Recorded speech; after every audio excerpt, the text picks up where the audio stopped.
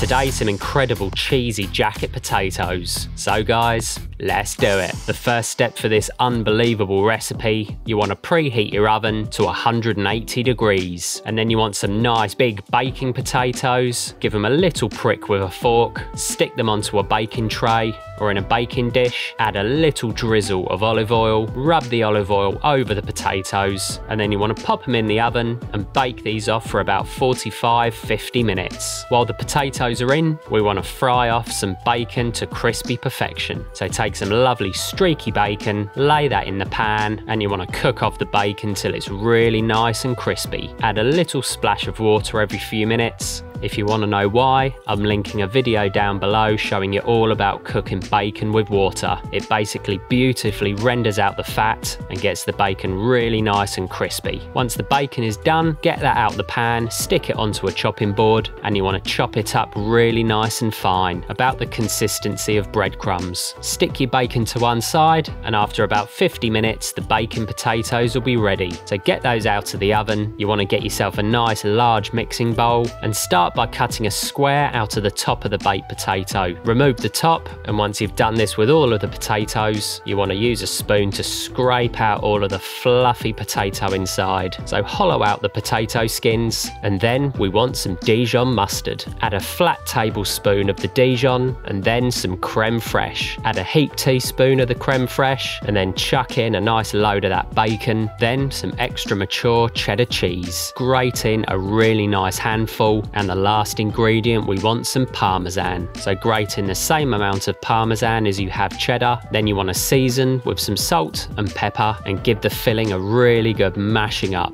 Once you've mashed up your filling, you want to take the potato skins and fill them with the beautiful bacony cheesy mixture. So stuff the potato skins with that lovely filling, and when you're done, you want to pop them back in the oven and bake these off for another 20 minutes or so. All the cheese will melt and you'll get a beautiful gooey bacony cheesy filling. These things are insane. While the jackets are baking off, you want to take yourself some chives and simply dice up the chives really nice and fine. Stick them into a bowl, pop them to one side, ready to garnish the jackets, which at this point should be about done. So after 20 minutes, get them out of the oven, pop them onto a plate, leave them 5 minutes before you tuck in. They'll be screaming hot. Grate over a touch of parmesan, sprinkle over some of that bacon, and then finish with a good pinch of the chives. And there we have an amazing indulgent treat, jacket potatoes on a whole new level. So get stuck in, and I'll see you next time.